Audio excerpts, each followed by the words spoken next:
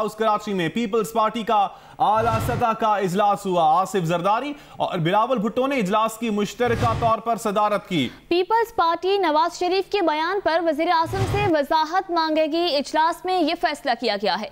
वजीर आजम से national security committee इजलास में उनके मौक़िफ़ के हवाले से भी पूछा जाएगा, जबकि इस इजलास में यह भी फैसला हुआ है कि पीपल्स पार्टी दीगर जमातों से मामले पर मुशावरत भी करेगी। अकरम बलोच से इस इजलास के हवाले से मजीद तफसीलात हासिल कर लेते हैं। अकरम, आगाह कीजिएगा, मजीद क्या कुछ अहम फैसले किए गए इस इजलास में?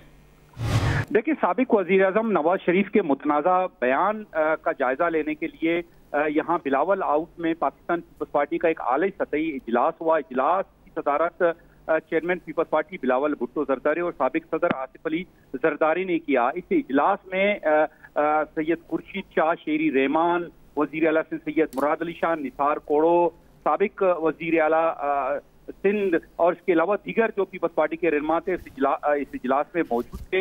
इजलास में खासतौर पर जो साबिक वजीर आजम मियां नवाज शरीफ की जानिब से जो एक मुतनाज़ा बयान जारी किया गया, जिस पर जो है ना